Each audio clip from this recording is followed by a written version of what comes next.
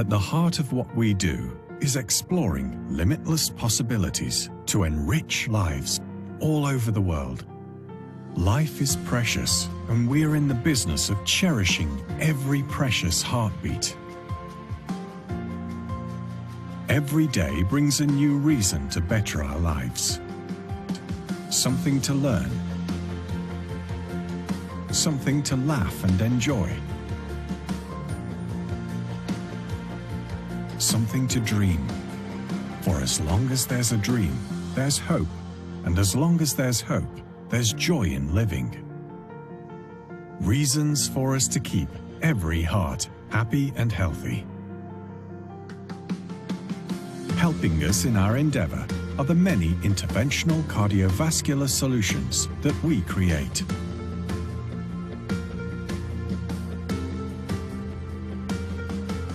At our state-of-the-art facilities, we make our stents and catheters,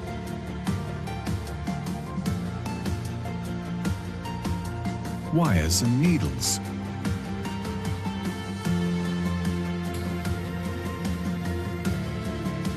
German excellence and Indian innovation backed by credible research. With the unmatched advantage of being the only company with clinical trials data spanning over 10 years for efficacy and safety. And a one-of-its-kind partnership with the German Heart Center, renowned for its pioneering advancements in cardiovascular technologies. It's not surprising we have over 5,000 satisfied clients and 1 million smiling patients in over 50 countries around the world. We trust good things happen when you follow your heart, because there's an ocean of opportunities to discover. And our journey has just begun. Translumina, exploring limitless possibilities of life.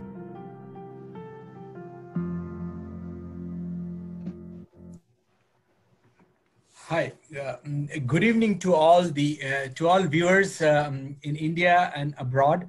A great opportunity. First of all, let me welcome the elite panel sitting here, and at the same time, the valuable viewers all over the part of the country.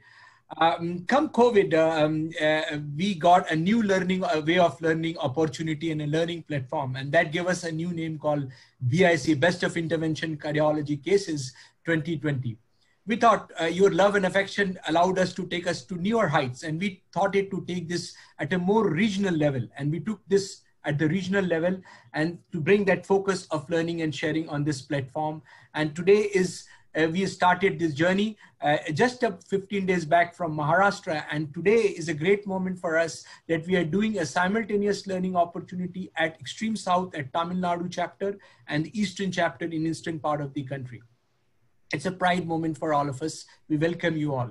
In order to take this learning forward, today I have a privilege of introducing the moderator of the session who will take this forward.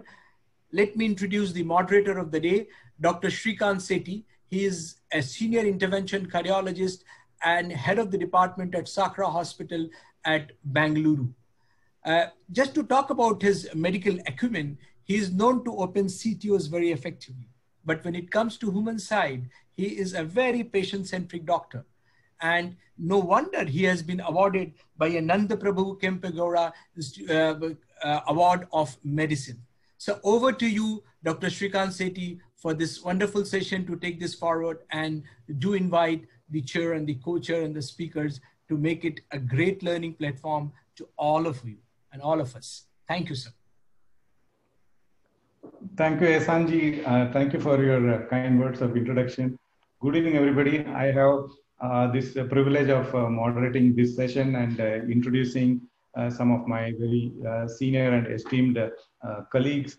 And to start off, I have the privilege of introducing none other than Dr. Nakul Sinha, a great teacher who has trained scores of cardiologists who are practicing across the country and across the world.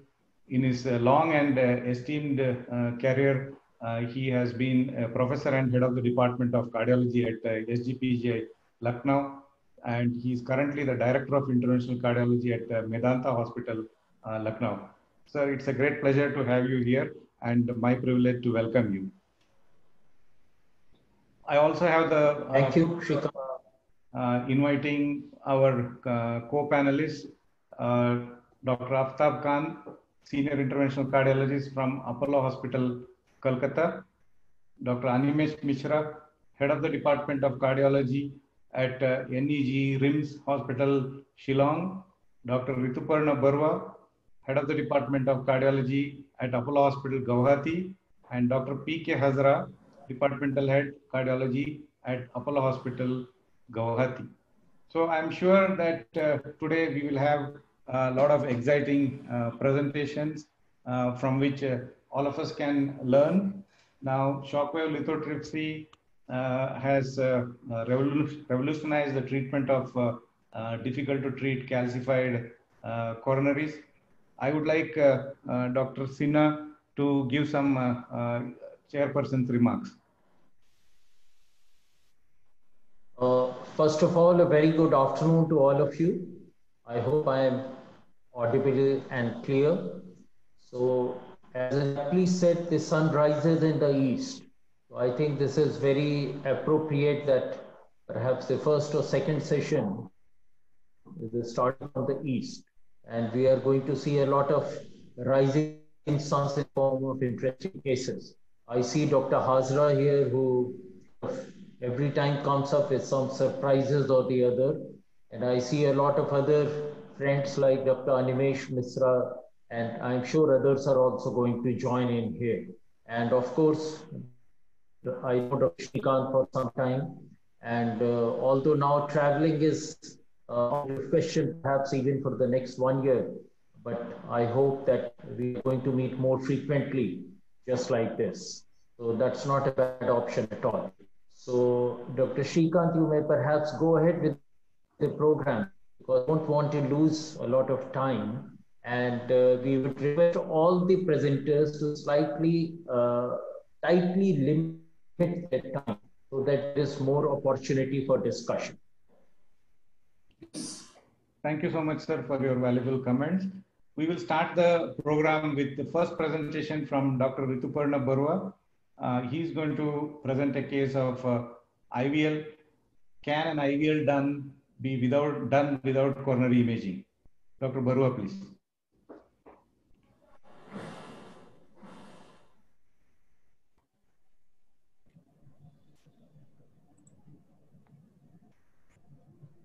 Is it visible, my slides? Yes, yes. Good afternoon, everybody, and regards to my senior and the faculty members. So in my lab, actually, there is unavailability of the coronary imaging. And then... Rituparna, make it a slideshow. Yeah. Make it larger. Slideshow, yeah. Okay, go ahead. And this is a case I opted to do highly calcified tram tract type calcification. And the patient actually presented with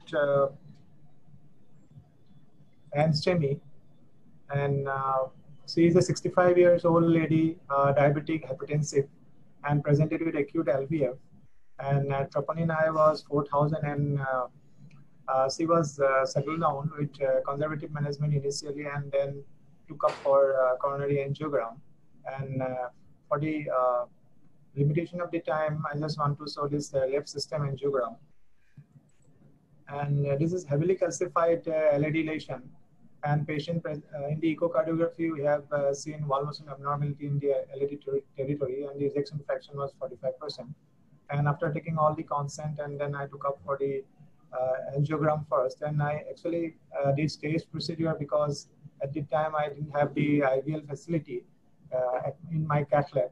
So this is the angiogram showing highly calcified LED, and then plan was to doing angioplasty from LED to left main.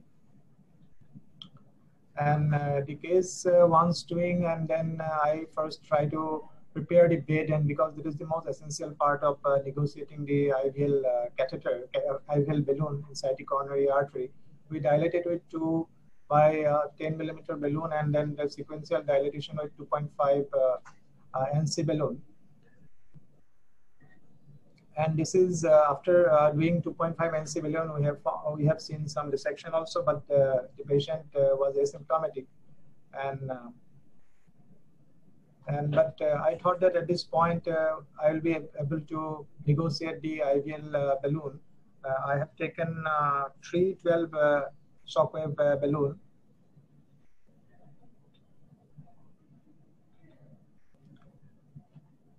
And at this point, I thought that there is critical stenosis in the diagonal also. And then before just fear of jeoparding this diagonal, I thought there's some dilatation, balloon dilatation with a 10 millimeter balloon done at the ostium of the diagonal. And you can see the very highly calcified LED. And after doing the IVL 3 by 12 millimeter, I was able to negotiate in the coronary artery LED, and then 8 cycles of Shockwave completed, and then I have done sequential Shockwave 3 Shockwave in the LED proximal to mid segment, and also in the left main also. That cine is not available here. And then I tried to deploy this stand. I was scared of not expanding this stand fully, but interestingly, this stand expanded very well after doing the IVL. This is my first experience of IVL, and I was surprised to see that how well this stand expanded. And this is a 348 millimeter giant stand first deployed mid to distal segment of the LED. And then another stand 3.5 48 millimeter was deployed overlapping the mid to distal LED stand to left main ostium. And there is sequential NC dilatation with a 3 by 15 millimeter balloon in the distal stand, and then sequential dilatation with 3.5 by 15 millimeter balloon in the proximal stand. And then I dilated, I took 4 12 millimeter balloon and then dilated the proximal part of the LED along with to the left main ostium. And finally, I took 4.5 millimeter 4.5 to 12 millimeter balloon and dilated the left main along with the left main ostium.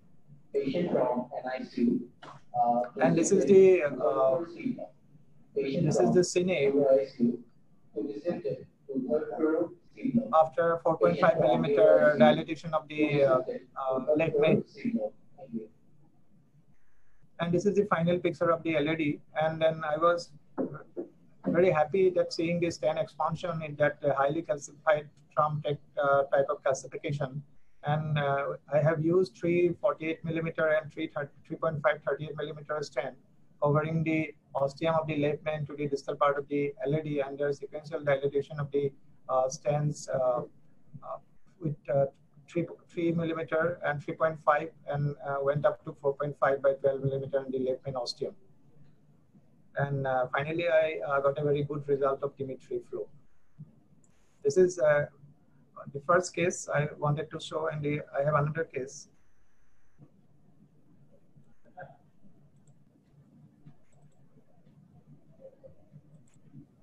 This is another patient of 64 years, male patient, and this was a CKD patient. The creatinine was 5, and he was on maintaining hemodialysis, and he's a diabetic, and then patient presented with acute coronary syndrome and STEMI, and the ejection fraction was 40%, and the L6 treasury was severely hypokinetic. And this patient on the left system, there is a grossly calcified LAD and LCX, and after wiring the LCX, and then first try to dilate it with 212 millimeter balloon, and then sequential dilatation with 2.5 NC balloon, just to make a basis so that I can take up the IVL balloon. This is the IVL balloon, Shockwave balloon of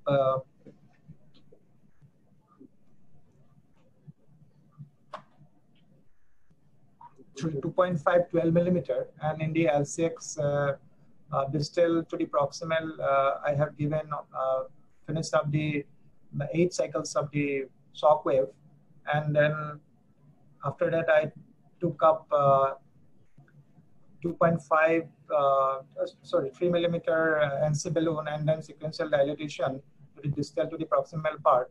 And then it was nice to see that the balloon expanded quite well after the shockwave. And then we negotiate the stand to the LCX with Guidezilla. And because I found some difficulties while negotiating this stand, I thought initially that it might be difficult to, plan was the bifurcation stand, but I thought that it might be difficult to do a bifurcation because the L6 ostium is too calcified. I may not be able to negotiate the stand. So I thought that we'll just try to stand the L6 to the ostium, and then we can make it a reverse step kind of left-main bifurcation standing. So this is the first stand placed in the L6. It is quite well expanded.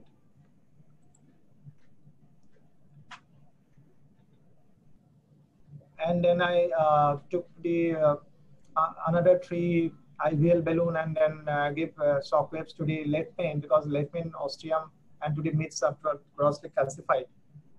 And then it dilated with a balloon 3 to 3.5, and this stent was placed. It was 3.5 to 26 millimeter long to the from the ostium to overlap the to the LAD proximal part. And there was sequential dilatation of the left main stand to the LAD with a 3.54, and finally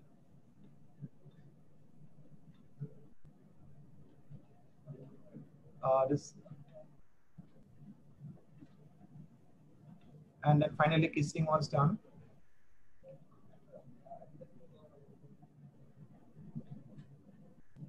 And this is the final injection of the left main after bifurcation stenting.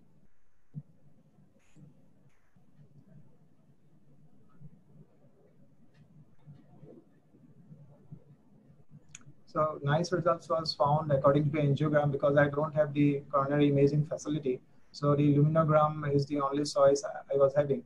So I thought that it is maybe the best results as far as subject to the availability of the infrastructure.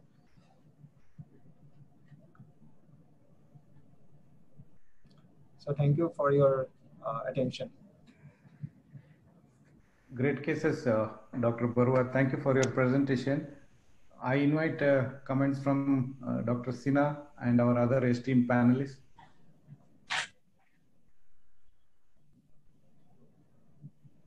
Unmute yourself, sir, Dr. Sinha. Yeah, fine. So I think Dr. Randeep's presentation mainly focuses as to whether and how far are we justified going ahead with an IVL without imaging and seeing and quantifying the calcium as best as possible. So I think I would like to reserve the comments at this point of time, because see, many a times imaging may not be available, may not be working, and we need to take a decision by seeing the angiographic calcium. But then it's very difficult to sort of have an eyeballing view and decide that the calcium is so heavy enough to need an IVL, because many times we can get away with a plain NC balloon dilatation and a high pressure stent dilatation without using an IVL, which we are doing for the last so many years. IVL is an addition for the last 1 or 2 years only. So, well, I think there is a possibility that we may land up in some unpleasant situations. But yes, many a times, I think we can get away with it. So I would like to hear the comments of other moderators and panelists. Yeah, Rituparna, I think in the first case, using IVL is advantageous because it will not produce any kind of dissection proximal or distally. So you have a controlled kind of dilatations with IVL. But my question is, if you do not have imaging, do you have any physiology? If you have physiology, and if you have a pullback on the IFR or kind of some kind of co-registrations with IFR or QFR or RFR, you could have avoided the proximal stent if you had a normal IFR after fixing the distal stent with IVL. So what has happened, where you have a full metal jacket of the LED in the first case. Second case, again, doing LED without IFR, RFR, I think it should be more, more careful using just visual guesstimations. The guesstimations works, but does not work in 2020. Don't take it as a strong criticism, but that is my observation. Over to you. Yes, sir. Actually, I took up these cases because these two patients presented with acute coronary syndrome. And then obviously there's a high risk and highly calcified, and there is obviously the need of the physiology and the imaging.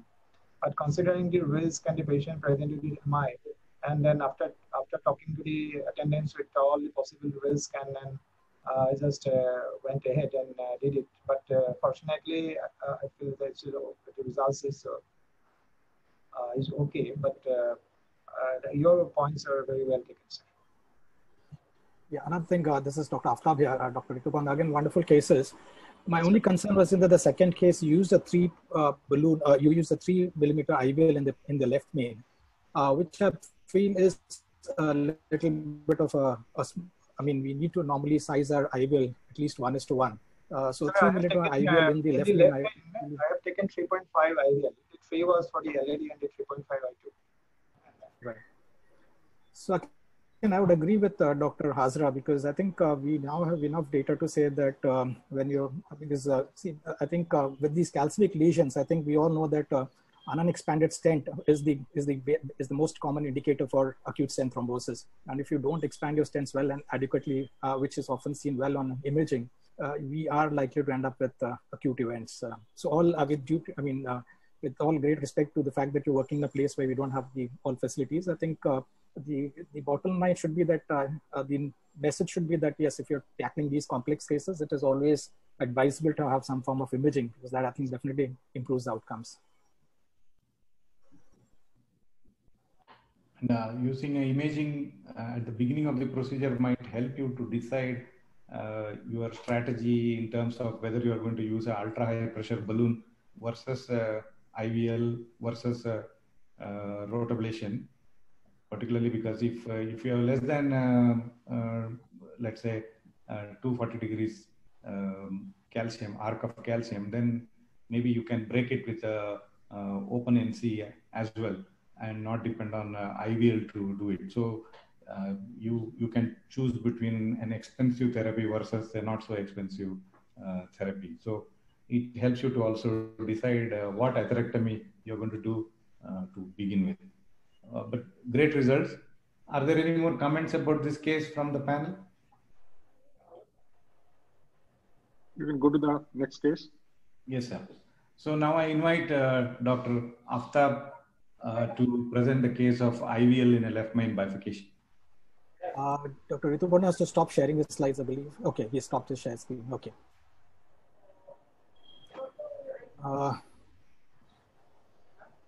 So again, I'm presenting another case of an IVL in a left main intervention. This is a gentleman, an elderly gentleman with hypertension and dyslipidemia, and with CKD. His eGFR was 35 ml with a creatinine of 1.8. And he had chronic stable angina for the last many years. But even though he's 76, he's an active gentleman. And now recently he had started having crescendo angina. He has a wideish prolonged PR with a right bundle branch block, though his echo is well preserved. So this gentleman was taken up for an angiogram, and this was an angiogram done earlier, and which showed a distal left main lesion.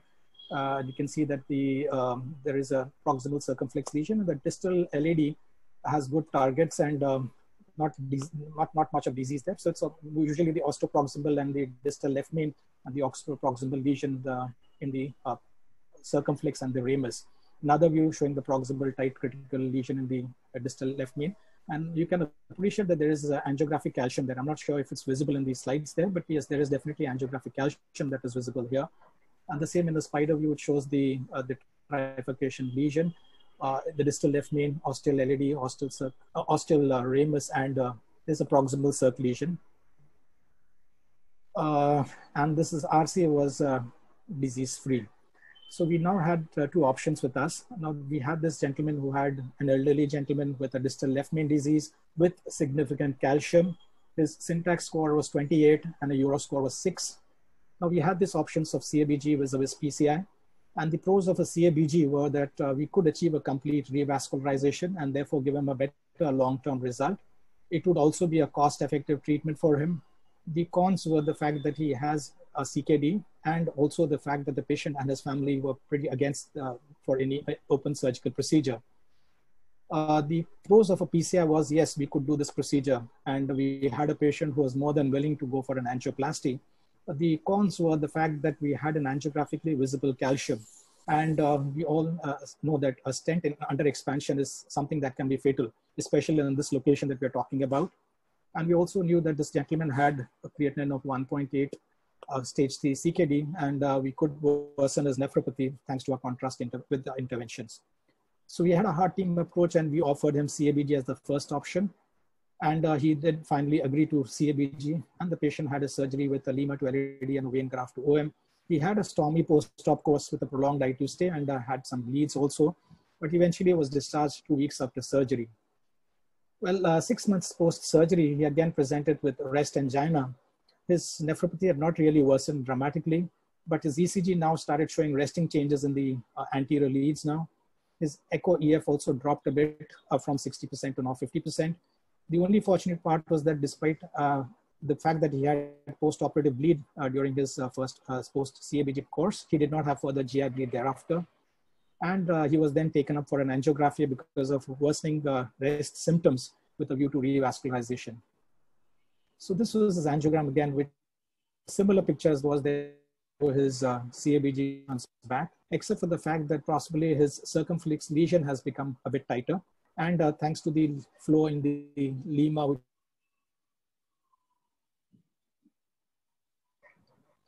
the other arteries were almost similar to the one that was there 6 months back.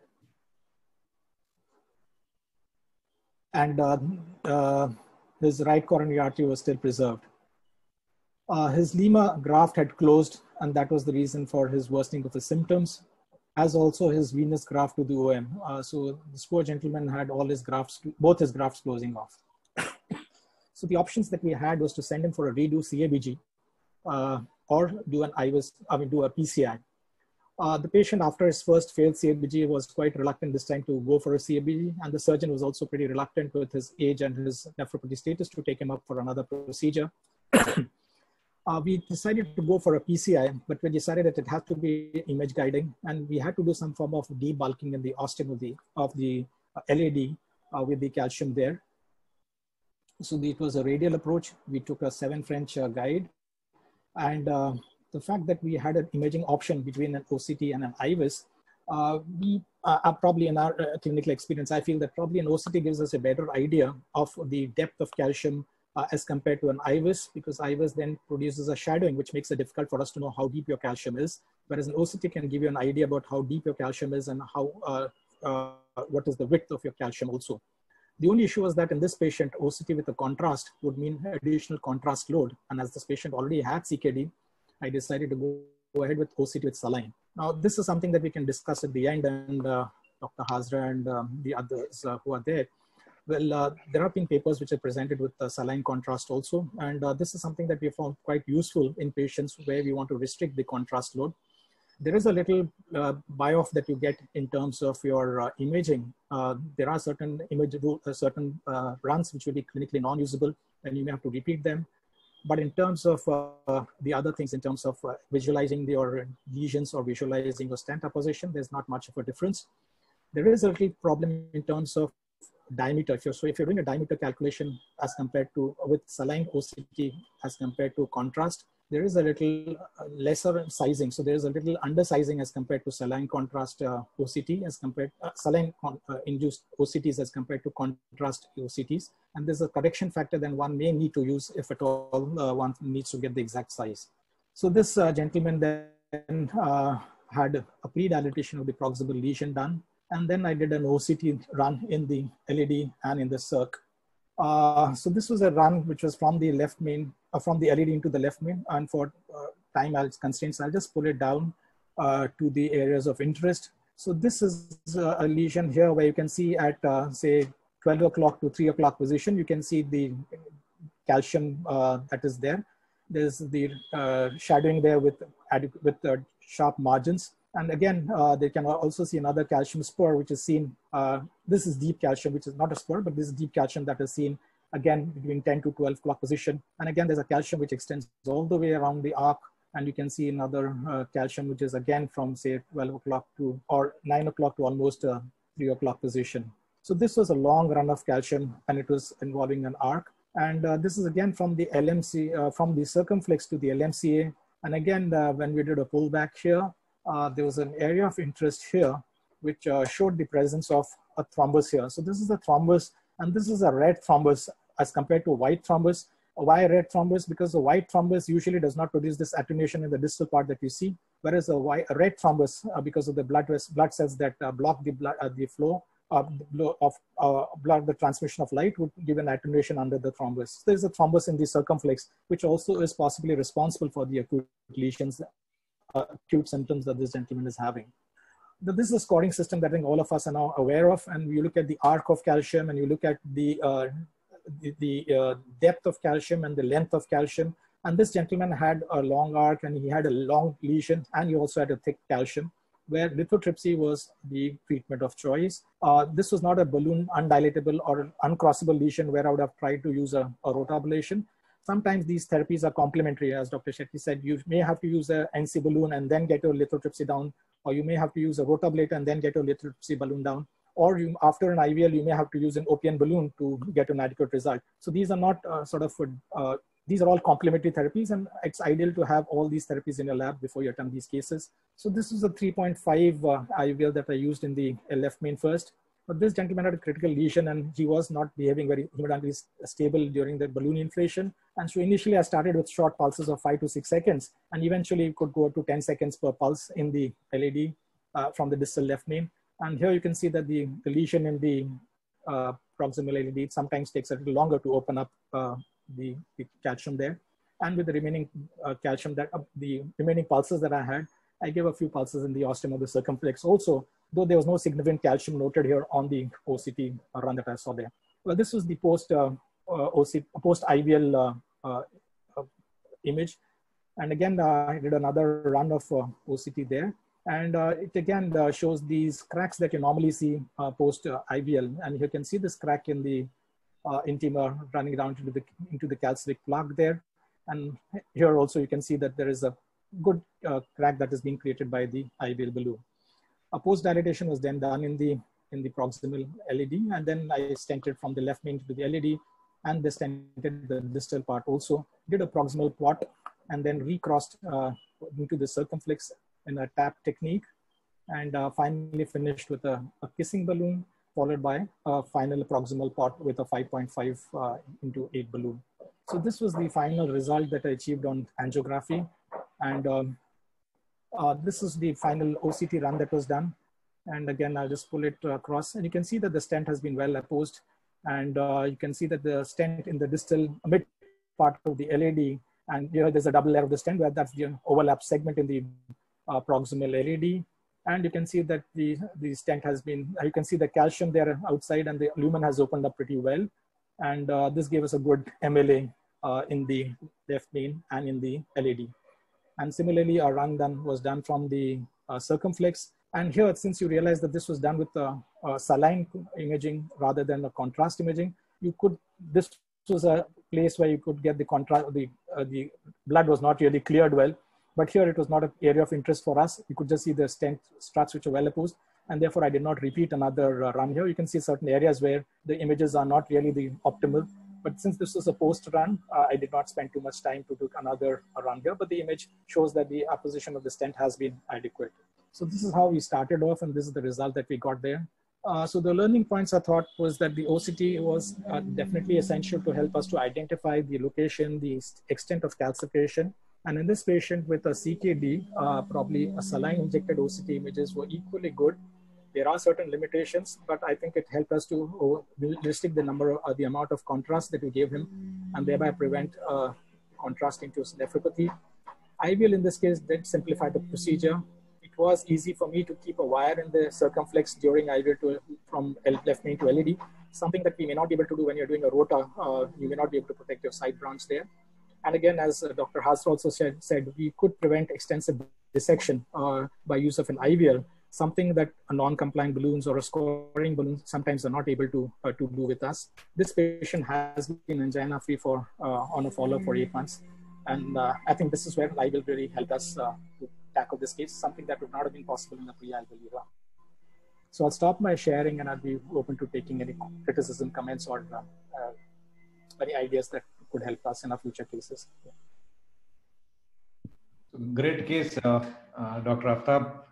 It is very reassuring and gratifying to see results which can better CABG in a patient with complex left main bifurcation and complex clinical subset also because of renal dysfunction. I invite comments from the chairperson and our co-panelists. After is Vikas here. Could you please remind, this excellent case actually, it's very nicely done. And thank you for showing this case. Remind me that you said the criteria of which on the OCT, in which patients the rota will be more suitable compared to in which patients the IVL will be more suitable according to the OCT calcium criteria. Can you just remind me once more, just for my learning? That's one thing. And second question regarding the saline, use in OCT picturization. Is there any variation from right coronary artery vis-a-vis left coronary artery, like coronary system? Right. So I'll take the second question first. So as compared to the OCT with contrast vis-a-vis OCT with a saline, there's no difference between the right and the left, except for the fact that for the left, we usually use around 15 to 20 ml of heparinized saline. As compared to the RCA, usually 10 to 15 ml is more than enough. The only difference is the in vivo sizing of the diameter and the MLAs as compared to contrast. So there's been a study that has been presented by Ziad Ali and the group in US, and they've looked at OCT versus saline. It's a small study which they presented as an abstract in PCT last year. And what they have said is that the in vivo diameter, when you use a saline as compared to a contrast OCT, the diameters are much lesser in saline images as compared to the contrast images. And they've used a correction factor of 1.05 for a diameter and 1.09 for the MLA when you use saline as compared to that with contrast. So this is a correction factor that one may use if he really wants to get an absolute perfect sizing of an artery, something that may be important in certain situations. So that is one correction factor that they do. Now coming back to which is the criteria where OCT is preferable over rota ablation. So I think with all our experienced panelists here, we all know that we've been using rota all these years, but rota has a benefit in getting those lesions which are not really crossable. So not balloon crossable lesions or even IVL crossable lesions. You may first need to make a passage for your balloon or your IVL to get through. So when you have a long lesion which is on balloon uncrossable, I think rota really has a role there, and one definitely needs to know how to use rota and keep as one of its armament, even though we have IVL which has simplified the techniques a bit more. The arc of calcium. So again, rota again has beneficial effects when you have an arc. So when you have just a spur of calcium, it sometimes is very difficult to engage the calcium when you have a calcific spur. Or when you have less than an arc, sometimes it becomes difficult to use to engage with a rota. So when you have rota, when you have an arc, even IVL and rota work equally well when you have an adequate arc. It's the depth of calcium. So when you have a deep calcium, there IVL definitely has a better role because it catches, you get much more deeper cracks as compared to rota. Or when you have sort of long lesions where IVL is not crossable, I think balloon, when IVL is not crossable, your rota would definitely be an asset there. So when you look at the arc, yes, giving a more arc of almost 270 degrees favors both in IVL as well as rota. When you have a long lesion, which is balloon uncrossable, IVL would not be an option there. Rota would have to be done to prepare the lesion first. And if you have deep calcium, probably IVL would have an edge there as compared to rota. Right, Aftab, nice presentation. If you have Ankush Gupta from Delhi, who presented the saline data in 2020 PCRE course, and he has presented on 118 runs. A good image, as good as contrast, is around 61%. 27% is average, and 12% is very bad. In the right coronary artery and left coronary artery, right coronary is better, around 70% good image. Left coronary is 55%. So we have data and what Vikas was asking. If you have a calcium nodule, an eccentric calcium, then rota is preferred. Because in Silosa, this algorithm, they mentioned that rota is preferable in this situation. Otherwise, you can go for IVL. Over to you. Any other comments?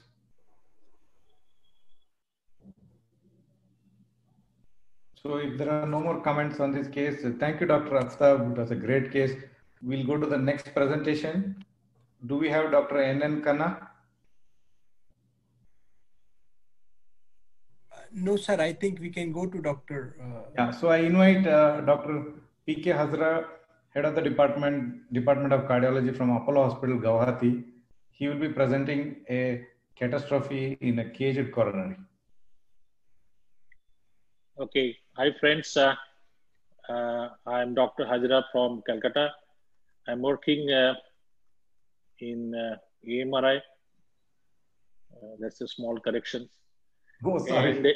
And anyway, it doesn't matter. It doesn't matter. So I'll be presenting one case that is very typical to the title.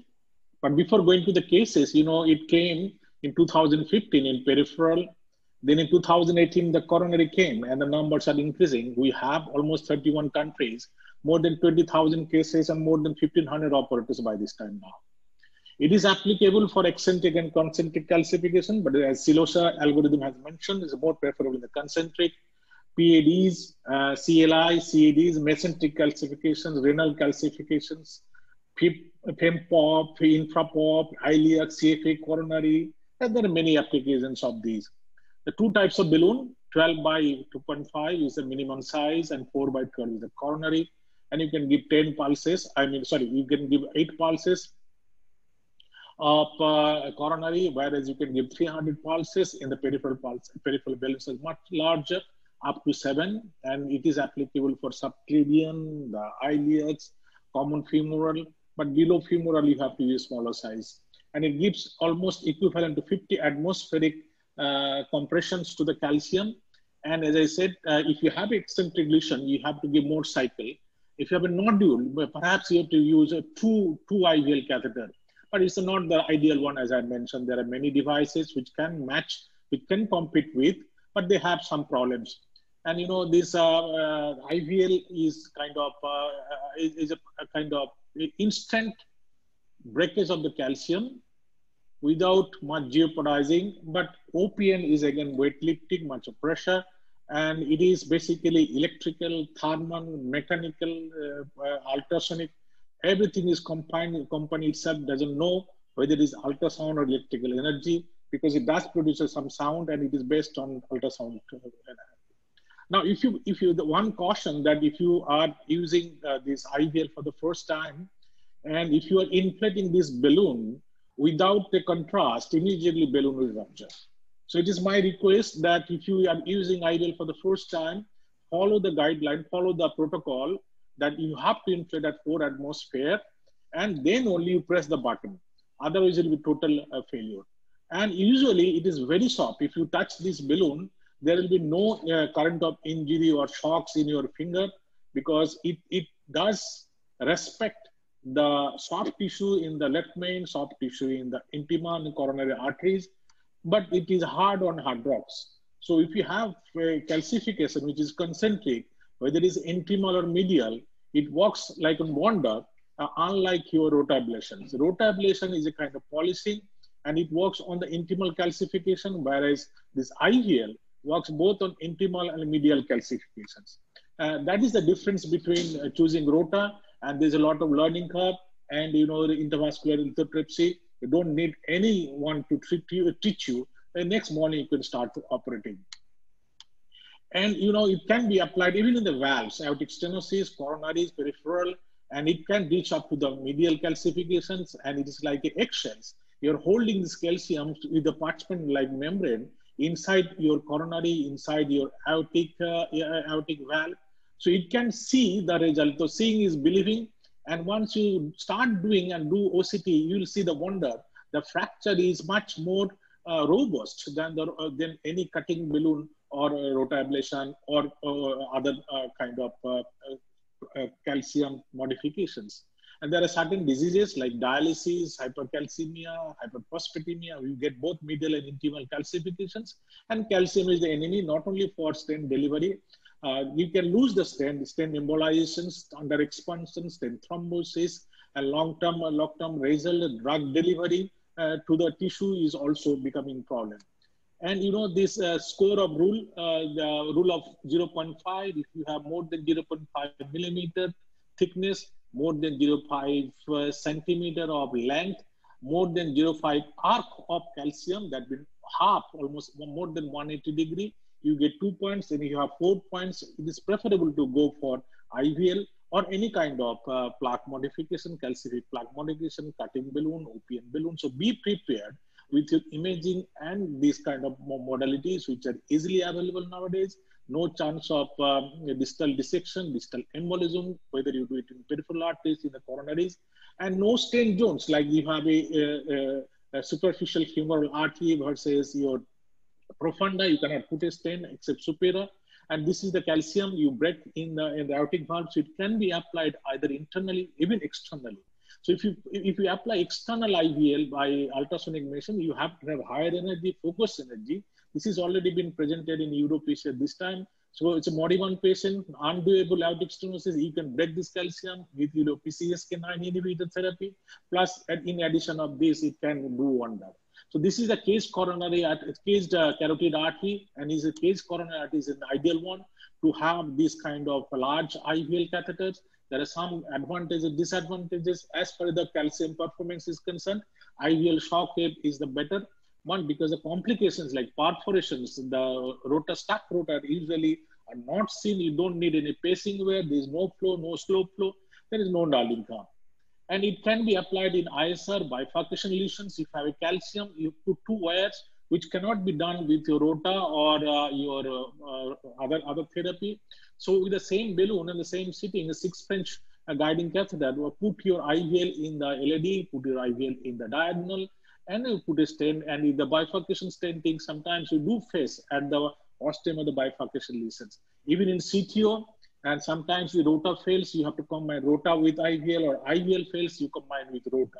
So rota shocks are also gaining popularity, and sometimes it leads to TAVR. And the Shockwave on PTCO where I have mentioned. So these are the advantages and these are the disadvantages. The complication definitely, but as far as the cost is concerned, in our country, both are costly. I would say rota is less costly now. And it has got a tremendous advantage of time. And many teachers like Professor Nakul Sinha, many of our senior teachers, they are quite acquainted with and they have taught many students on rota. So we have advantage of time. So pacing, no spacing, but if once you learn doing IVL, the stent passage is so smooth like a butter. And you know, this OCT may not see any crack. Even then, your passage of the stent is beautiful and you can see a beautiful result. So it's kind of pleasure on the table. With 5 or 10 minutes, you can finish your case. Rota takes a lot of time. Sometimes a larger guiding catheter, you go to the femoral for 1.75 rota. But in the 6 French, you can pass up to 4 millimeter of rota even in the left main.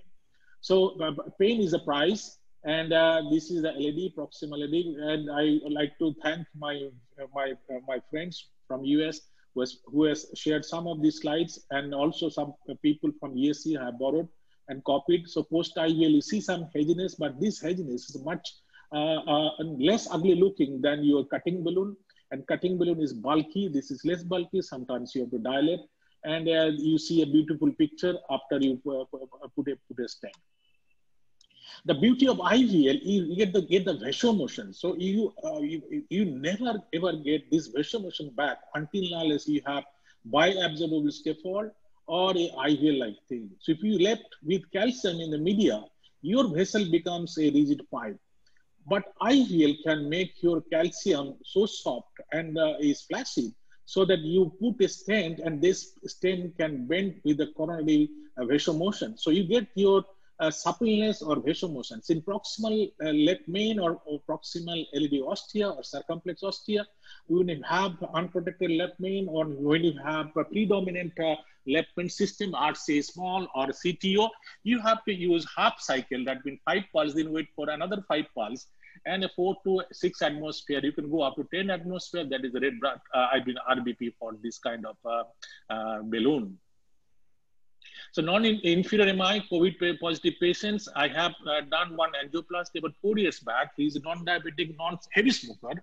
And that time it was 3.5 millimeter long stent in the RCA, and as well as some distal stent. There is a gap between proximal stent and distal stent. The proximal stent was 3.5 by 38 and is quite nicely visible. That time also I understood that he needed some kind of expansion of the stent, but since it was again acute kind of situation, we could not use a rotor that time because we were all thrombotic that time. But this time he has come with severe chest pain, and then there is CTO on the left side, and CTO of the left side is undoable because a small distal vessel is very small and diffusely diseased on the ticket.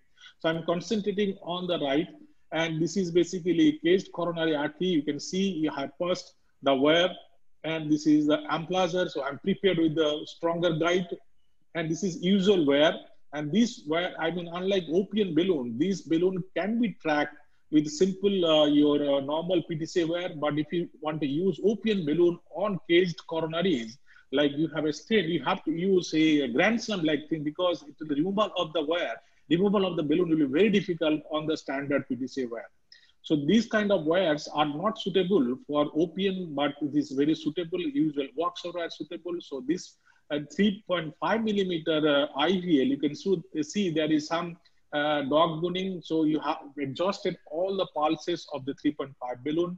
Even then, I was not very happy anyway. So once you have done that, then you do your usual opium balloon. Then I've dilated with 3.5 millimeter opium balloon. I ruptured the opium balloon. But I had to fix this artery because he was having severe chest pain, hypotensive, because he is living on single coronary artery almost, circumference is very small. So I have delivered a 3.5 millimeter stent, though on IVAS it was almost 3.75 or 4 millimeter large vessel. But I thought, since I'll be applying 2 stents and the 2 metal layers, you know that there is a lot of difference. There are 2 different animals, 3.5 millimeters and 4 millimeter stent. 4 millimeter stent is much bulkier stent, obviously because of the larger balloon, but the difference in the start thickness is much higher. Like for example, you have Giants, the 4 millimeter start thickness, almost 10 millimeter higher than the 3.5 millimeter stent. So if you are having 2 layers, and I'm sure he's going to come back for the 3rd layer when the brachytherapy will work or rota will work. And this time I was looking for a thinner start stent, and that's why I chosen 3.5 millimeter. 3.5 millimeter in the proximal. Again, there is some haziness and some kind of calcium there, and I was not very happy with the result. So obviously there was some stent related issue which could be seen on your stent boost. We don't need ultrasound or OCT in this case. So obviously the stent is underexpanded. On stent boost, there was a constriction, or there is stent failure due to underexpansion of the stent, and there was an underlying calcium behind the stent. That is quite obvious on fluoroscopy and stent boost. But for the sake of interest of the time, I mean, this is again, you can see that it is again IVL balloon, 3.5 millimeter, and this is a larger balloon. But this time I had to apply a 4 millimeter IVL. So it was kind of 8 lakhs expenditure stag. And luckily I had a 4 millimeter and 3.5 millimeter agreement, I mean consent from the patient party, that you may require 2 balloons. So it was 4 millimeter. The only apprehension of using too much of IVL, it may erode the polymer. That is only apprehension, but there is small study available. I do not know, but I wanted to have even a bare metal, but let the polymer be eroded, but have some lumen gain. So on angiogram, I had checked with the imaging IVAS, that result was good. And this is 52 years male, advanced COPD, acute. This is non-COVID. And it was kind of a CTO, I would say CTO in the proximality, though it was not a very difficult case to do in the usual way. but I thought there is some calcium, and the usual wear when it failed to cross that lesion, I thought there must be something, some calcium, which is prohibiting the wear passage. So I used some kind of CTO wear that was a dia 2, and this balloon was not crossing. Then I used IVS and I saw some calcium there. Not a very nice picture. It's not a very huge calcium according to the calcium score. Even that, since I'm dealing with your acute MI, and you know, this post dilatation in acute MI will cause a lot of no flow and reflow. So I never wanted to have a no flow reflow situation in acute coronary syndrome by having non-expansion of the stent, and I regret. So that was the basic idea of using IVL in this case, 2.5 millimeter IVL. And you see that later on, no, this is a 3 millimeter IVL, some expansion. How can you identify IVL on this? There is some bubble. If you use this IVL, you'll see there's a bubble movement to and fro. That's how you know that it is IVL balloon, not a normal balloon. In normal balloon, this bubble does not move. So in the balloon, if you see the movement, nobody can cheat you that it is IVL. So it has to be IVL if the balloon, this bubble is moving. And there is some dog boning, then you dilate, then proximal. The rest of the case is usual, a good result you can see. Now, this is kind of thing you can see on an OCT, and you can see that this OCT, if you see the plate of calcium, the tectonic plates of calcium is quite different from the dialysis patient, from your elderly patients, those patients who are on statin. Those who are on high dose of statin, nowadays we are seeing more calcium, especially middle-aged diabetic people. CKD, definitely somebody, Aptav has shown a case and has mentioned a case. And you have this kind of pictures available. So this is Manamanda Chatterjee. Again, this is obviously visible calcium, proximal LAD. And you see this balloon is not expanding, the OPN balloon is not expanding. Then you be prepared with your next device that you can see that a chunk of calcium, but this is eccentric calcium. So rather than wasting IVL in other segment, please concentrate on the same segment if it is eccentric calcium. In eccentric calcium, you have to give at least this, your 8 cycles. Sometimes you have to use 2 balloons. So it is 1:1 ratio of the arterial size, which will do a good job. Like if you have left main 4 millimeter IVL, if you have a proximal LED 3.5 millimeter, medial is 3 millimeter, rest it depends on the 1:1 size.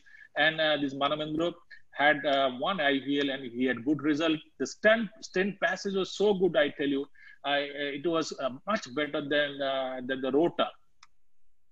Rota has got wire bias. You know, in this eccentric calcium, because of the Rota wire bias, you may not see good cutting. And sorry, this IVS is not playing, let me say. So this kind of unsuccessful, first your one device like your cutting balloon or IVL may not work. So sometimes you have to combine with the Rota, and sometimes your Rota does not work. Then you invite IVL. So this is the Rotoshock. This is Gagan Chand. In the proximal, there was not much of problem, but there was a surprise distally. There was some calcium, and we put a stent distally. That stent was not expanding. So again, it is a caged right coronary artery. Then we had to open this caged, because this is the only energy which will work beyond the stent, like laser. So once you have these kind of situations, previously there was no options, but you have options now that if it is under expanded, you can manage this kind of situations, catastrophes in the lab. So ultimately you had, so this is the Schlosser OCT algorithm. I'm not going into the detail. These kind of things you will see, and you'll feel happy on the table that opens up suddenly. And if it opens up, you don't have to bother about any other thing. You go ahead with the stenting, your stenting will work. It can be in CTO, it can be applied in CTO, calcium. I'm not an expert on that. Dr. Shrikant is an expert on that. So this proximal LED, circumflex LED, this left main I have mentioned, you have to be little careful. This is half cycle, this eccentric calcium, but this again 1:1. Peripheral, this is borrowed slides from my friends. Peripheral I have not used. I was planning to do one. Femoral artery, Dr. Samin Sharma, last week lecture, he has mentioned if you have 2 layers of stents, if you put a rota, it produces heat energy, and this distal embolization of the rota diamond chips. So this is seen on electron microscopy. So those diamond chips are embolized, and sometimes the rota can get stuck. So this is another alternative for your double layer, and 3 layer if you have to go for brachytherapy. So femoral obvious calcification in the left, you can do these things. The drug delivery, now the theme is the drug delivery to the peripheral arteries. Once you have a good breakage of the calcium, your drug or your whatever paclitaxel or sirolimus will be delivered to the intima. You don't need a stent again. If you are planning for TAVR or your impella in MCA, sometimes the iliacs are very difficult. So you have to have some kind of access. These access can be opened up. And if you have an IVL, large IVL, 7-minute IVL, and there is a chance of less perforations and less complications with this kind of. So carotids is another area.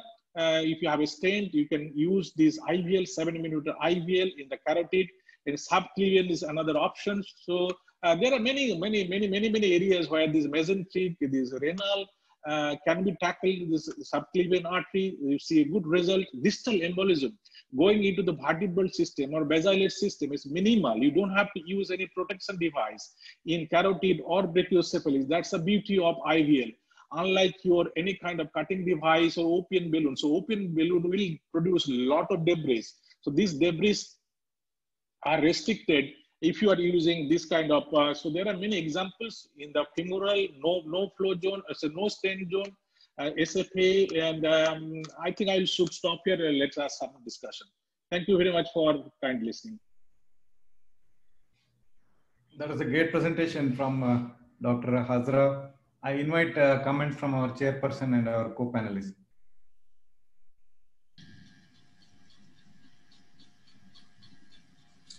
Well, Dr. Hazra, you have really taken us through a rapid fire session on the use of IVL in different varied situations. No doubt, it's very useful. But I would like to draw your attention to sort of one point as to what would be your advice for the beginners be as to how to choose the correct case for IVL. See, IVL is not a very cheap technology. So once you are committed to it, even if you use 10, 20 pulses, the cost is going to be there. Moreover, I mean, till the IVL was there, we all were doing some calcific cases with reasonable amount of success. I won't say that they were great results. So I think we have to come out with a practical policy as to what should be our approach, where we think that the IVL is perhaps the only thing that is going to work. So your comments. Yeah. So if you are a learner, I mean, you're just beginning your career, better to start your career with IVL in 2020, straight away, because the learning curve is very small. Second, if you see a visible calcium on the fluoroscopy with the trunk calcification, some under-expanded stent, because of visible calcium beyond the stent, IVL is the preferred choice, because this is the only and is second. Third is eccentric calcifications or very long calcification, tortuous artery, and difficult entry with your rota, like circumflex bend, angle. Definitely, rota is not the most welcome thing because the complication rate will be very high. So these are the small situations, like in expert hand in you, I think you can do rota in any difficult situations. But for the beginners, when they caught with in the wrong foot, I think IVL should be available. But in some cases, as I mentioned, IVL do not work. Like very large nodules, very large vessel. And Nakulis has joined. Dr. Narendra Khanna has joined. I'm sure he will enlighten us on the peripheral arteries, his experience. And I think we are also learning, sir, with you. And I would say not for everybody, but majority and cost is definitely a concern. Any other remarks? I welcome Dr. Khanna to this meeting. Dr. Khanna, before you joined, Dr. Hazra was showing us the use of IVL in different situations, including peripheral vascular conditions. I'm sure you have a lot to add to this. Can we go ahead with your presentation on peripheral application on shockwave lithotripsy? Thank you very much. Thank you, Dr. Sinha. And I'm sorry that I joined late because of some technical internet flaws. So, is my screen visible? Yes, sir. Go ahead.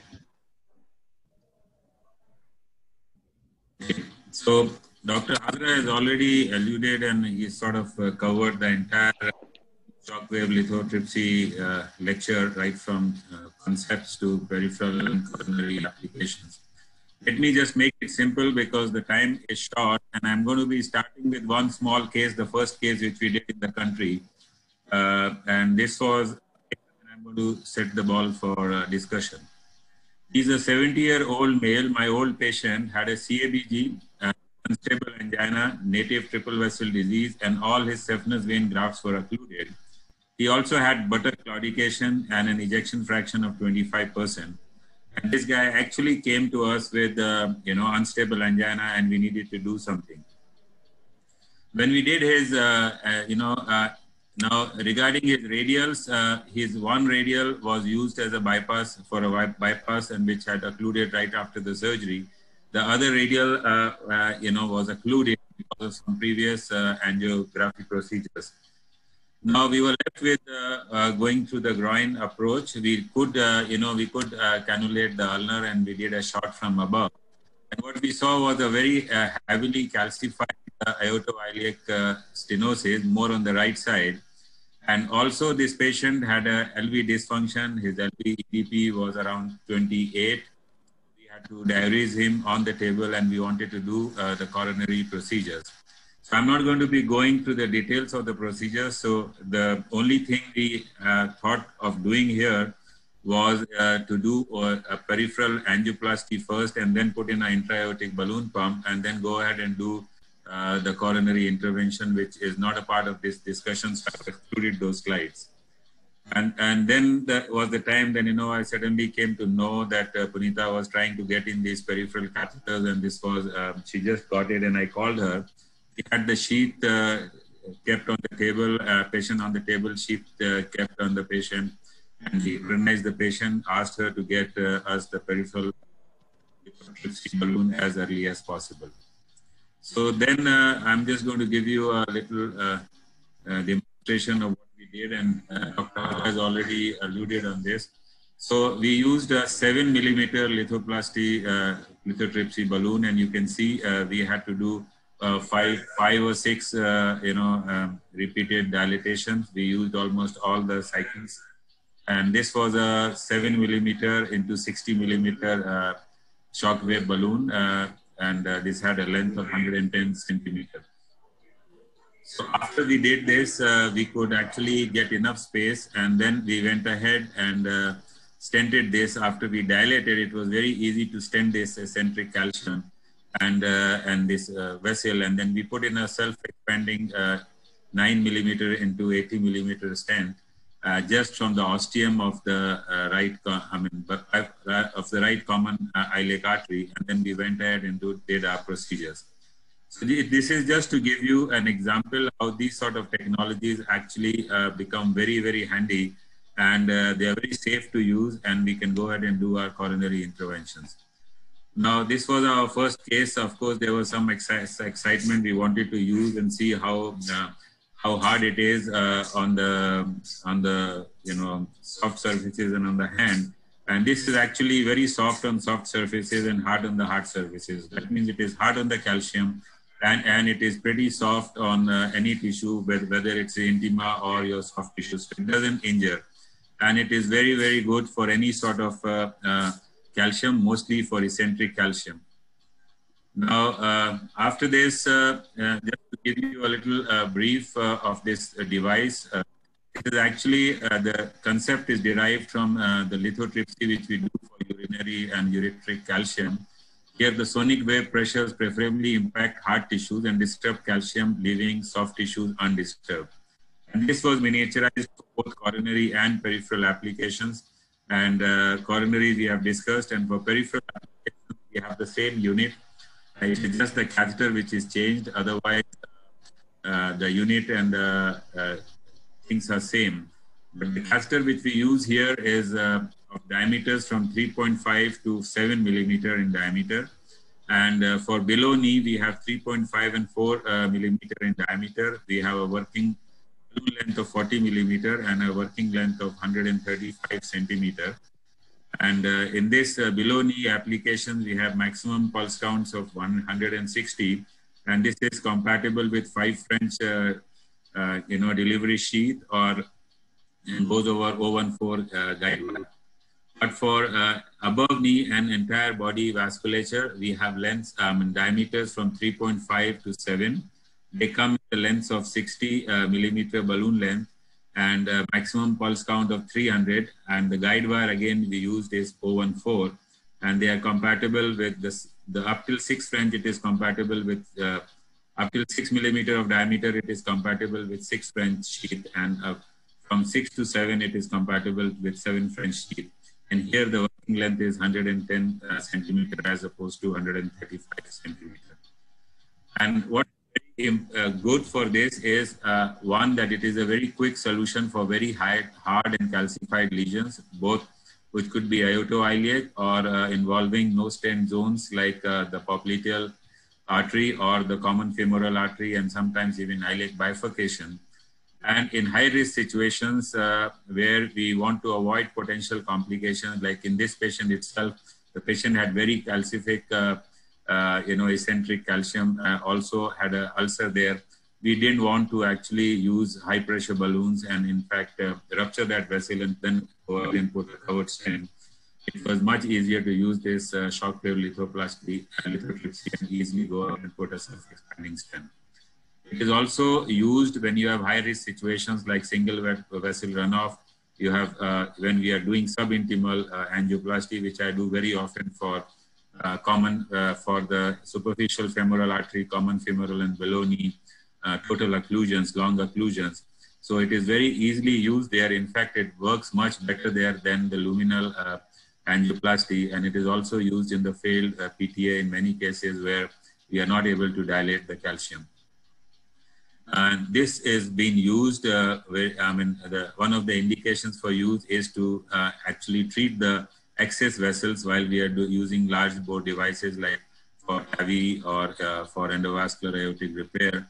The IVL is a very safe procedure. We actually do it now very often, and we have issues with our excess, the femoral excess, which are heavily calcified, in the iliac excess. We have used this IVL to actually break the calcium and then endoline this and then put in a covered stent and actually dilate the vessel to a desired size and then go ahead and do our endovascular procedures. So this is actually used for large number of applications. The newer one, which has not been a part of the instruction for use for us, have been when you have very calcified lesions in the dialysis fistula, or you have occluded dialysis fistula, or you have calcified lesions in the central vein occlusions in the subclavian vein and in nominate vein.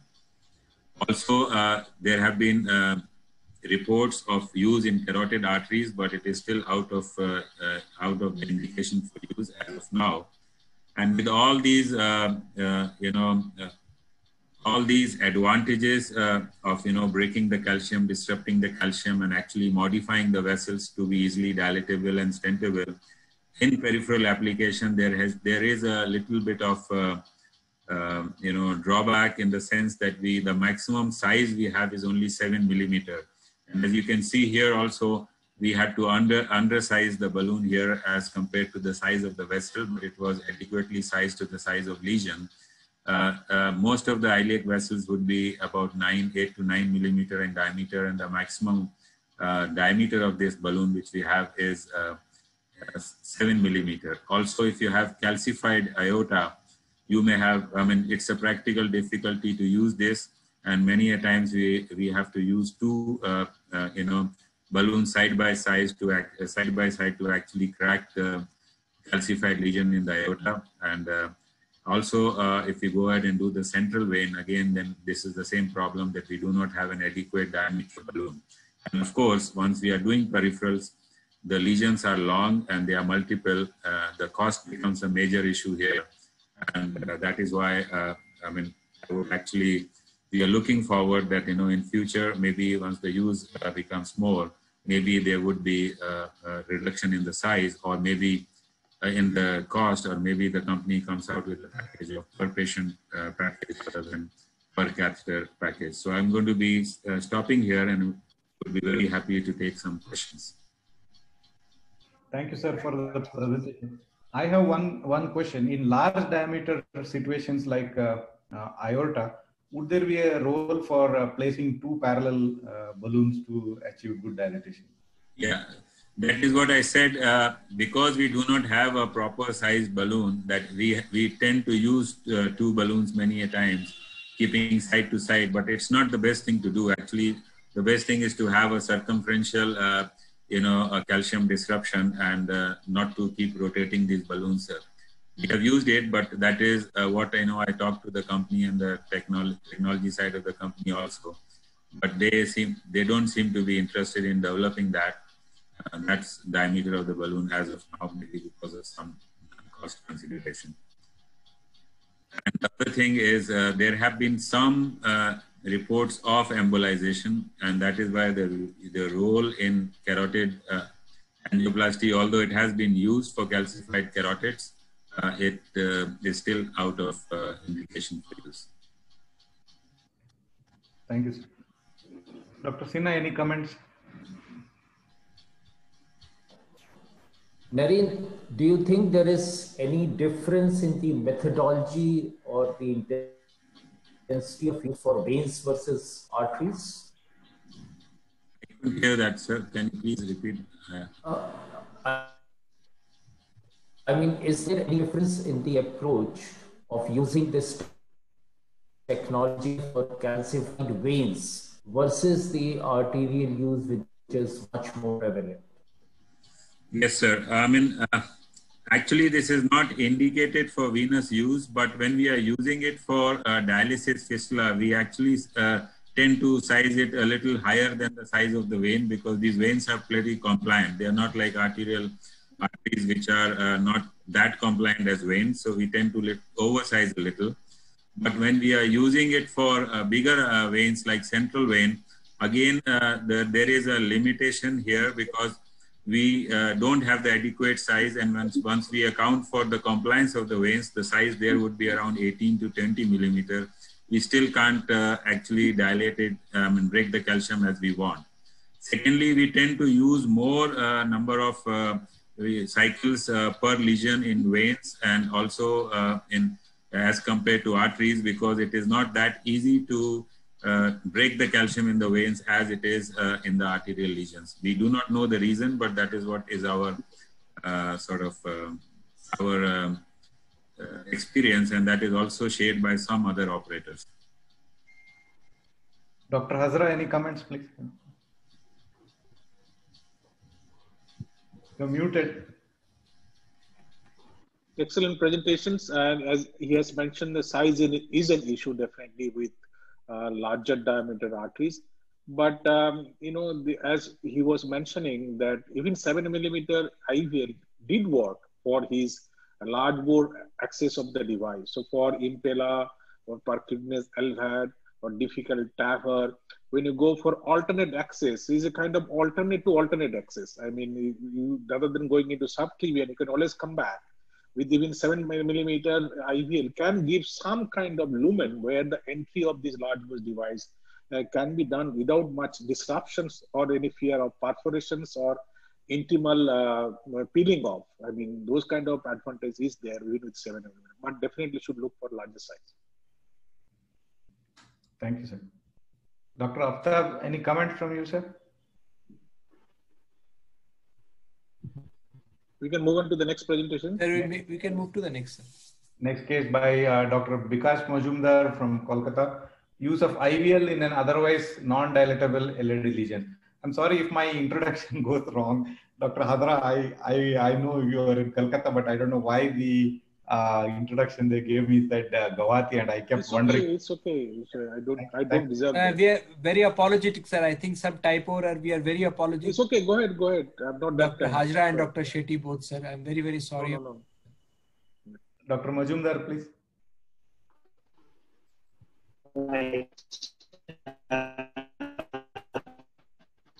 Good afternoon, everyone.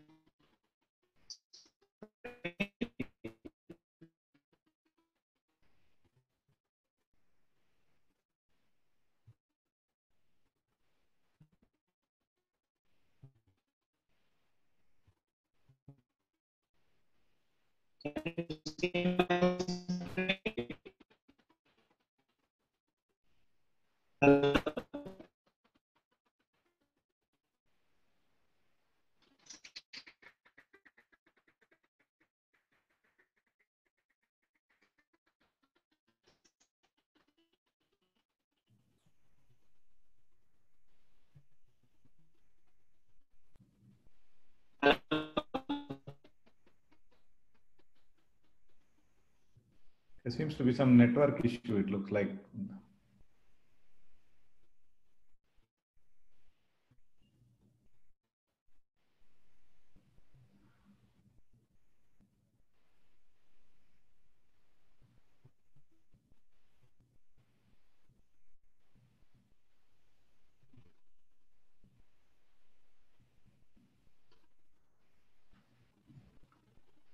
Click on the presentation, sir. Click on the presentation. Hello, can you hear me? Yeah, now we can hear you, but click on the presentation.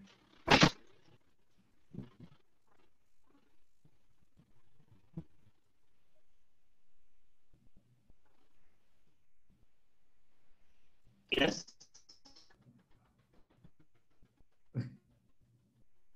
I don't know why I am showing in the screen. You have to click on the presentation.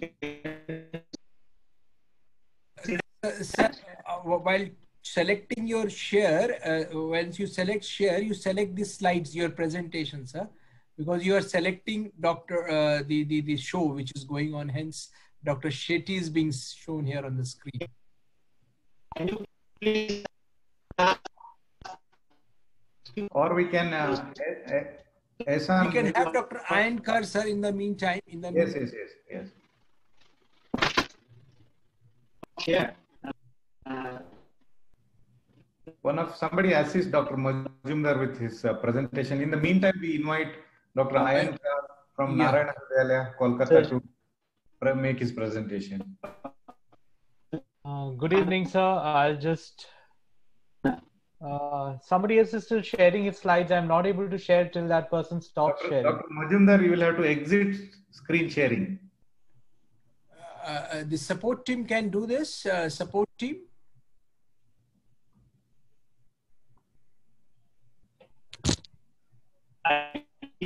Support team, can you do that? Sorry, sir. Can you come again? Can you unshare Dr. Vikash Majumdar for time being? Yeah, just give me a minute, sir. Dr. Ayankar would do that.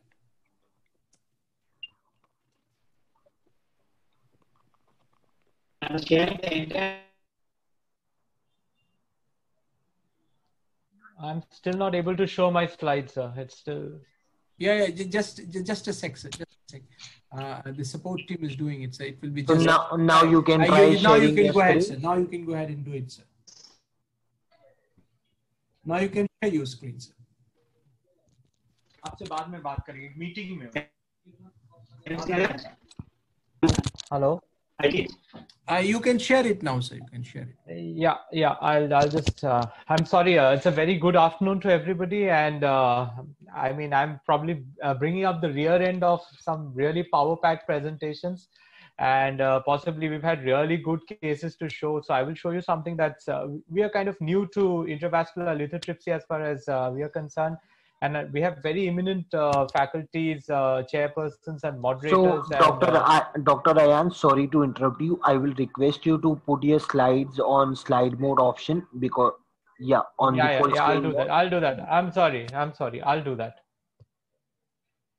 Can you see? Is that okay now? Yeah.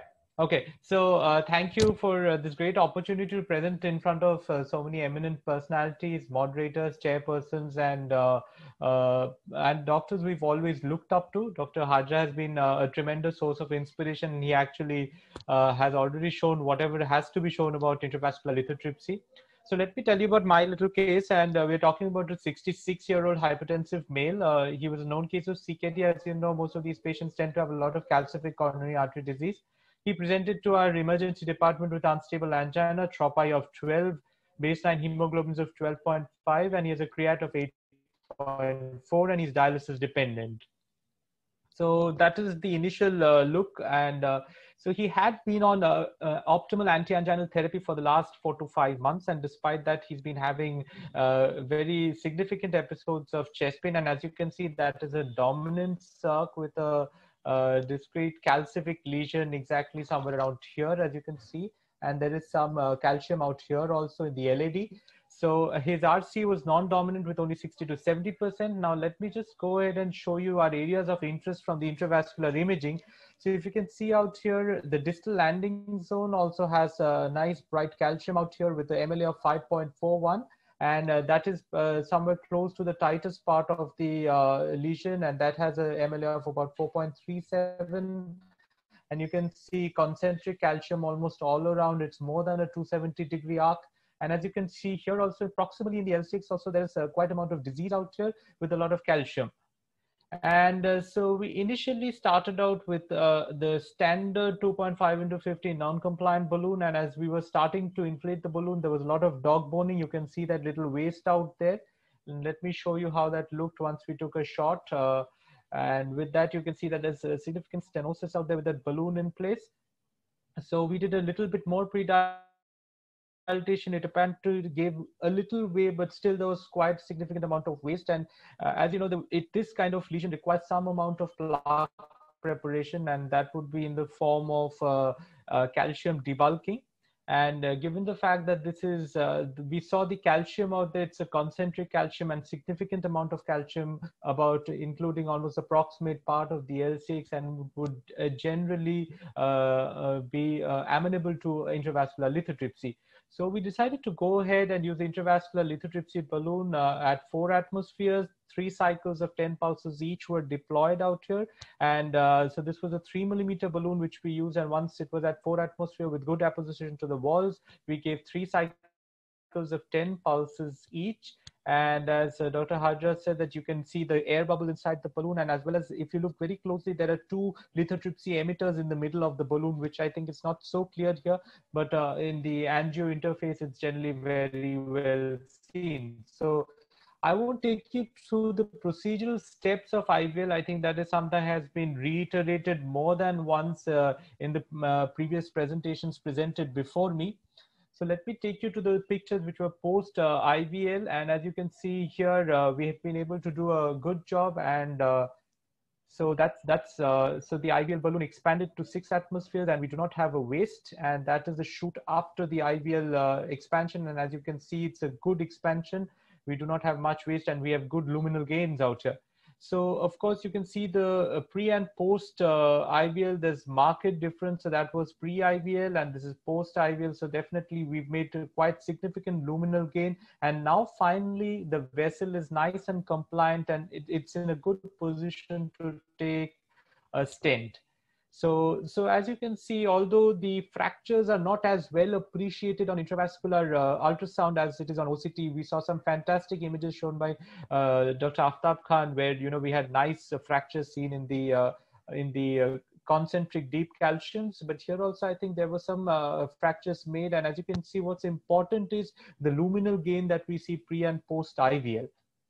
So post IVL expansion, as you can see, we've again taken a 3.5 balloon now, and we've nicely dilated up, and there is no waste anymore out here. And let me show you the shoot out here. So we've again have a nice place right now to put in a stent. So we've taken a 26 millimeter stent and deployed it at 11 atmospheres, nicely deployed. We do not have any dog boning anywhere. And post-dilatation done with a 3.5 into 15, we went up to pressures of 18 to 20 to ensure there's good apposition of the stent. And yes, of course, those are the final IVUSs from the LCX. And as you can see, we've got nice apposition out here, good luminal gains, and our final luminal gains at the tightest part has gone up to 9 points where in the proximal LCX. And so let me show you the final IVUS results. So we really hope this patient is going to be doing really well in the long term. And that is the whole idea of doing intravascular lithotripsy in these patients. And as you can see, it's a very large dominant circ. And so definitely it should take care of the ischemic burden too.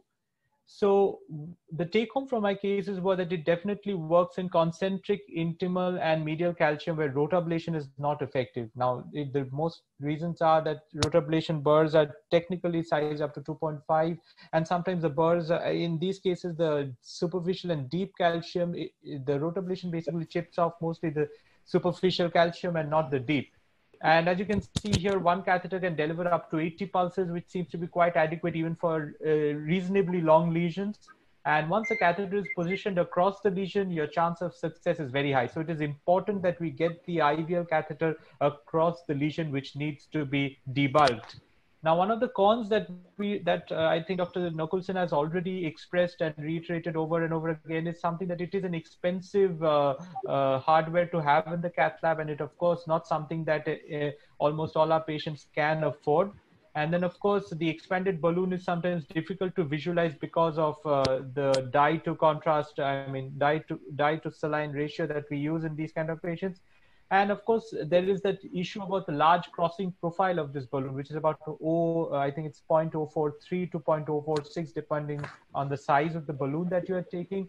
Hence, it would be difficult to deploy in very critical lesions. So, of course, there you would want to use more complementary therapies like rotablation, etc., to make way for the IVL balloon. Thank you.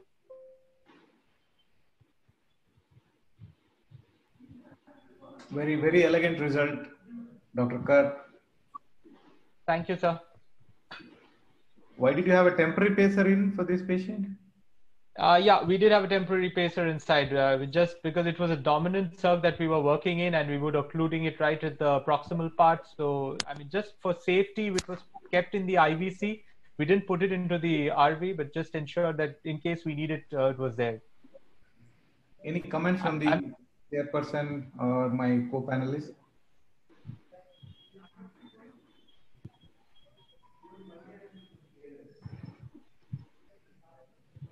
If there are no more comments, we'll go on to the next presentation. Thank you, Dr. Kar. Thank you so much, sir.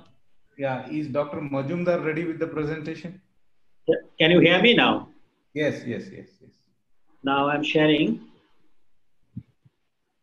Out in class.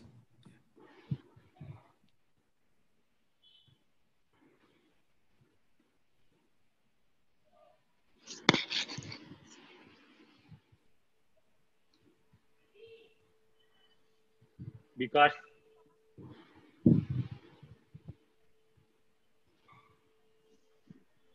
can you see my screen?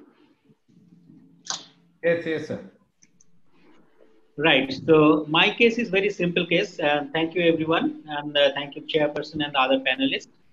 It's a very simple case. It's a 65-year-old gentleman presented with acute shortness of breath with chest discomfort. And he had a background history of diabetes mellitus and chronic renal failure, and he was on dialysis. Clinically, he was on pulmonary edema, and ECG showed complete heart block, and there was elevated HS troponin I.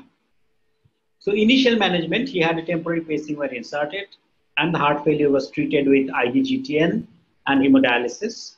Dual antiplatelet was given, and once stabilized, he underwent a dual-chamber pacemaker implantation and a coronary angiography. And coronary angiography revealed a CTO of the distal right coronary artery. There was calcified 70 to 80% stenosis of the proximal RCA. And LAD showed a calcified 80% stenosis. Circumflex also had a 60% stenosis at the proximal vessel. At the first instance, I did the distal RCA CTO, and the proximal RCA lesion was stented. I'm not going to show that angioplasty at this moment due to VAS. and the LED angioplasty was contemplated on a separate setting. So this is an LED angiogram, you can appreciate.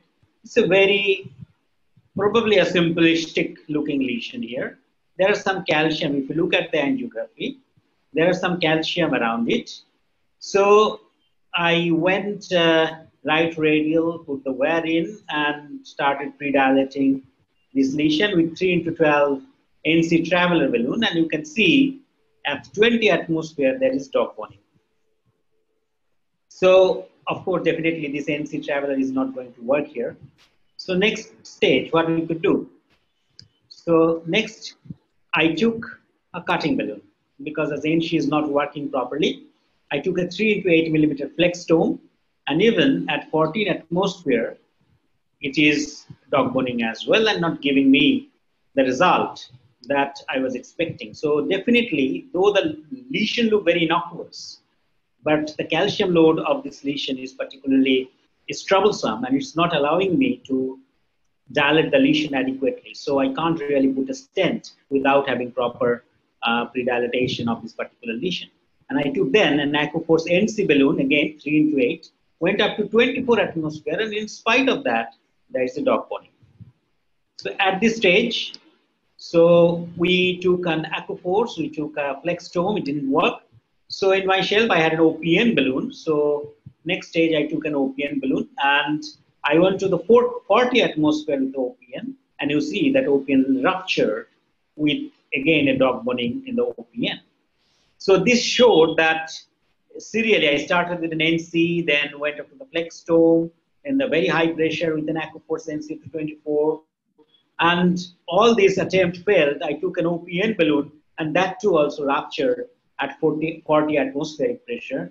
So at that moment of time, I thought, okay, I need to have a IVL in this case because this is a stubborn calcium which is causing the problem. And I didn't have an imaging here because you can imagine that I've already spent a lot of money doing a CTO on the right coronary artery, putting 2 stents, and right lesion also was tough. So I had to use a lot of balloon and flex domes on the right as well. And this left, so I had to use an IVL. So I couldn't have the afford to have another OCT in this particular case. So I do not have the luxury to show you the OCT, which would have been better if I could.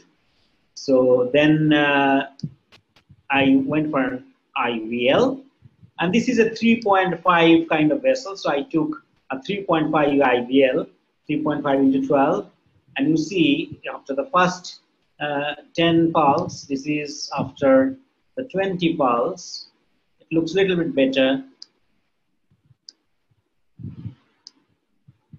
And this is 30 pulse, still a little bit of dog boning there. And after 40 pulse, I'm relatively happy with the pre-dilatation.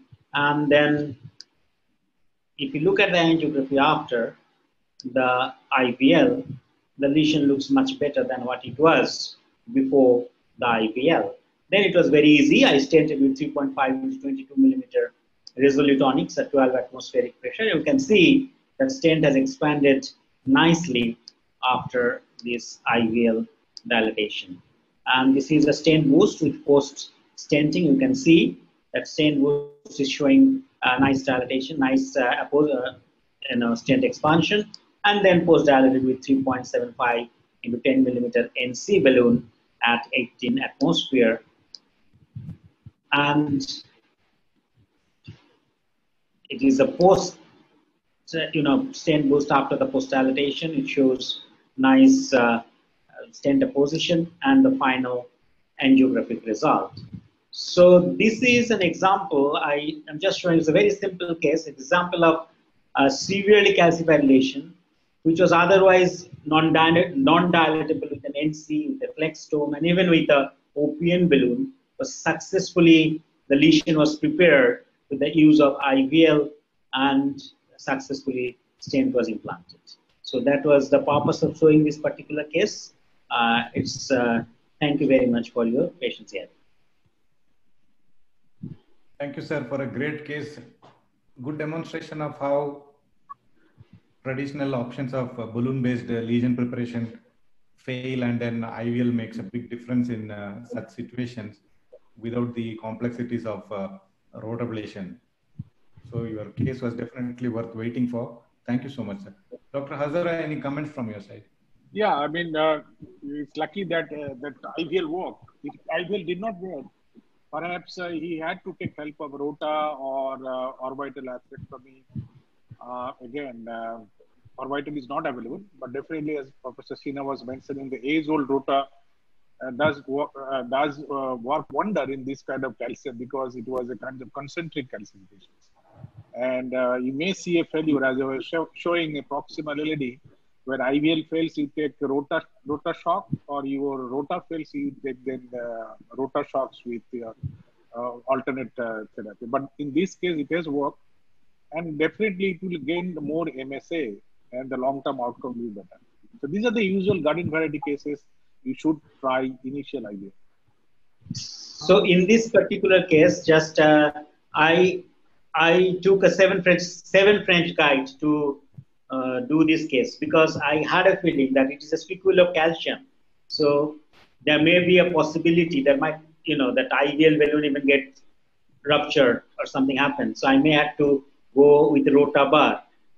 So I had the rota in the back of my mind. Even I used IVL in this particular case. So yes, if IVL didn't work, then I probably had to rota it and then do it IVL once more. I think this is also one case where perhaps if imaging had been done beforehand, you would have been more sure that you need the IVL and just go ahead and do it.